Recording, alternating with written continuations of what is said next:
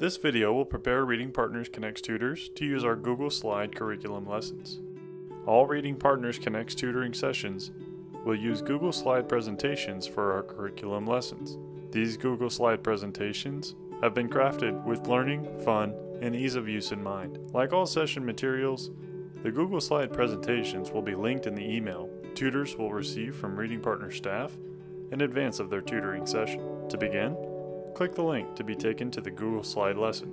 Upon opening the slide presentation, tutors will see all lesson slides in the left side pane. When leading a session, it's important to begin on slide 1. Tutors should preview each lesson before their tutoring session. The best way to preview a lesson is to click through the presentation to get a sense of how it will flow. To get started, find the Present button in the upper right corner. Then click the down arrow to access a drop-down menu. The drop-down menu allows tutors to choose the Presenter View option. Presenter View is the option Reading Partners Connect's tutors should always select when leading a session. Presenter View will bring up the lesson's speaker notes. It also allows tutors to keep multiple windows visible on their screen at one time.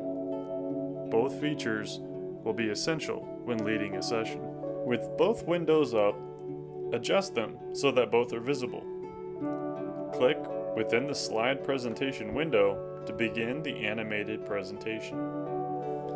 Each time tutors click on our slide lessons, new information, questions, or discussion prompts will appear on the slide. Speaker notes are copied directly from the lesson plan. Tutors can follow the speaker notes when leading the Google presentation. The speaker notes and lesson plan both indicate questions tutors can ask their students throughout a lesson. As always, text in blue is a script tutors can follow. Text in black are instructions for tutors to follow. But please note that the speaker notes do not include read aloud discussion questions tutors will use during the students' read aloud portion. Tutors will notice that a gray arrow appears on the bottom right of slides. This indicates the end of a particular slide. As tutors discuss topics with their student, they may want to linger on a certain slide. If this is the case and you see a gray arrow, don't click again unless ready to proceed. If a tutor does click too far, simply click the left arrow on the keyboard to back up.